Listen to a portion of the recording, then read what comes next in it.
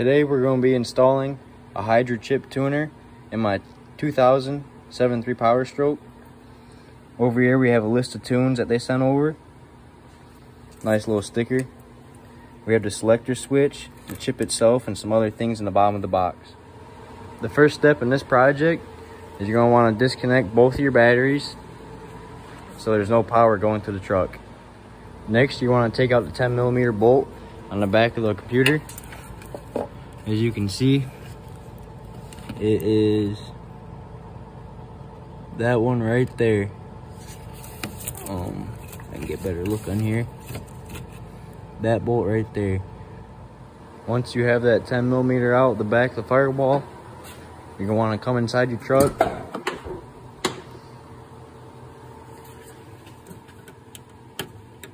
Pop open this panel right here, just get you some more room. You really don't need it out of the way. It definitely helps, especially you need a flashlight or something to see what you're doing. Go ahead and get that out of the way. You're gonna come in here, and these two little 8mm, you gotta take those out and then unplug your PCM and it should come right out. Once you take out both them bolts, you're gonna pull your PCM. Oh, knock my phone down. Pull it out and then pull.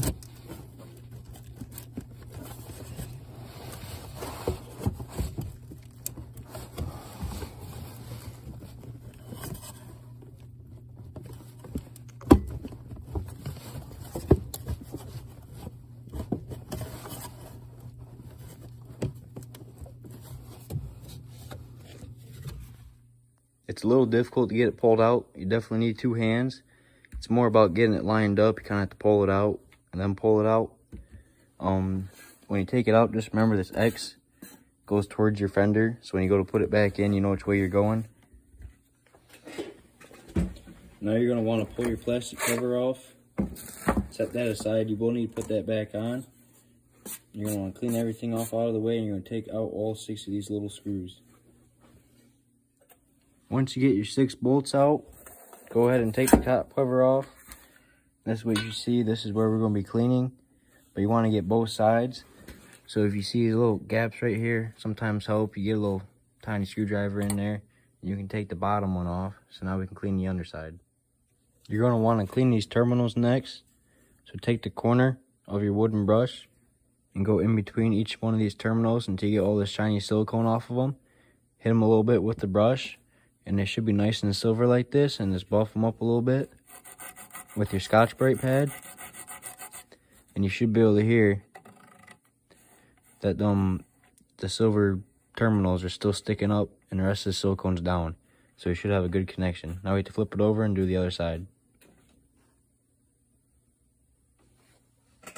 This is the side I did already. As you can see the difference from this side to this side. This one, them terminals in between them are nice and black. You can kind of see the shine from the silicone on them. This side, everything is a lot more dull. You got the metal sticking out. So to do the front of this, you want to put your back down so you don't lay the computer on the ground. You're going to have to sneak your brush in through this little gap and get all that silicone off there.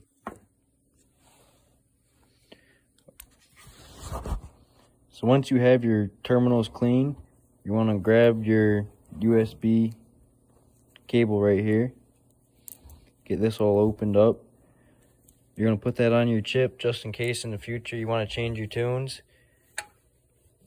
or anything like that. Get rid of some, add some. So you're going to take this little end right here. And you're going to find your hydra chip. You're going to want to plug it in to this little gold port up here in the corner. So once you get your ports cleaned, you want to grab your hydra chip. You're going to want to grab this USB cable they send you and plug the little end into this yellow plug right there. Take one of those zip ties they provide. String it through this little hole. And then zip tie this wire up here to make sure that it doesn't come back out.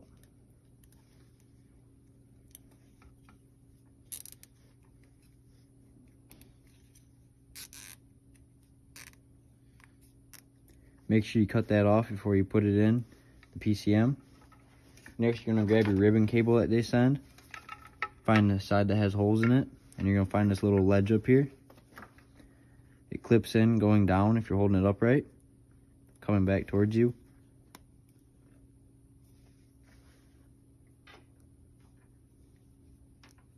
Make sure that's nice and snug in there. Make sure it's not gonna pop out.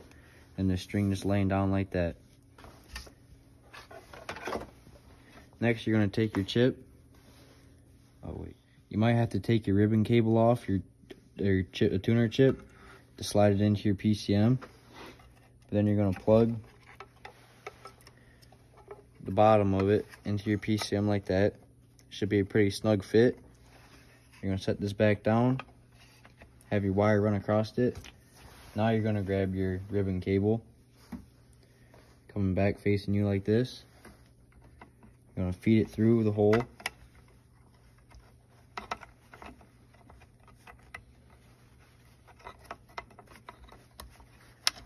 Up and over your chip to where it comes into the connection. Plug it in nice and snug. Make sure you don't unplug your chip while you're doing that. And just run your wires out. Now that you get your chip installed, make sure it's pushed in there for the last time. We're gonna put some tape on it after you bolt this up. So place your lid on there. Make sure your two halves are lined up. It should only be really one way this goes together. Grab your 6 bolts and we'll bolt it up.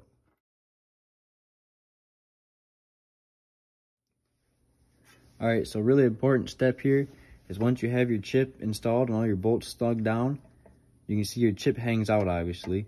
And it's not the tightest, but it's not loose, so it will work. But you want to take a piece of duct tape, go right in between your 2 wires here. This will ensure that your chip won't come loose when you're hitting them big Michigan potholes and anything crazy like that.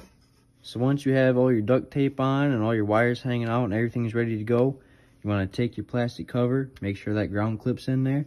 As you can see, the hydra chip sticks out of your PCM a little bit. I don't know if you can see that or not, but I marked out in a red marker, that's all I had, a little area. I'm going to take my little air sawzall here and just trim that out, and then it should be good to go. Now that you have it reinstalled, just these 1, 2 little bolts, the ones you took back out. Remember, the X on the PCM goes towards your fender, and this little circle goes towards your driver seat. See this little brass clip in there? Make sure that ground's in there. Then just push your wires through and come back up front to that 10mm bolt you took out earlier.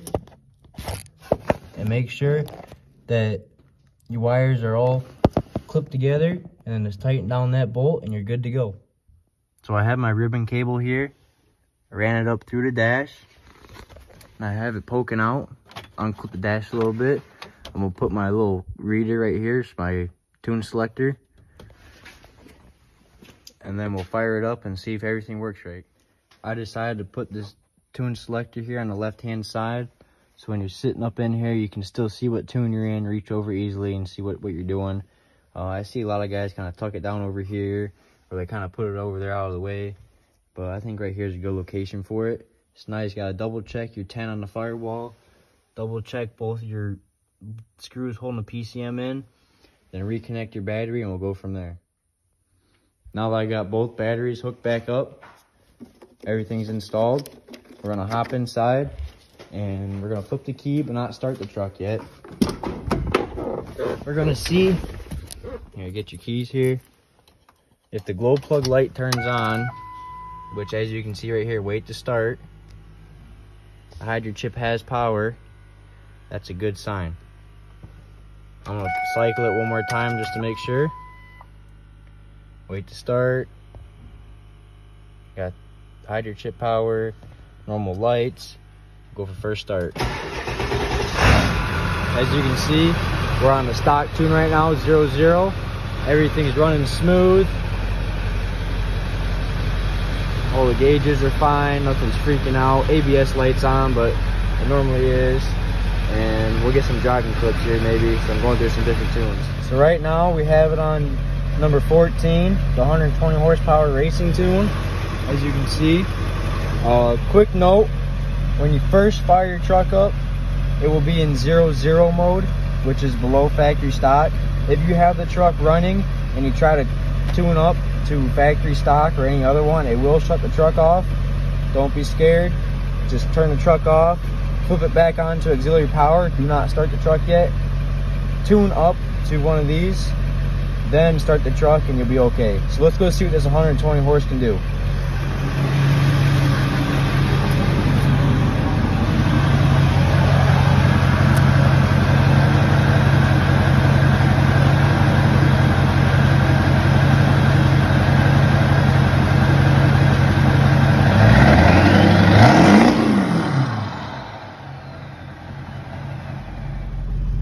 Took a quick ride down to Dollar General to see how the chip works.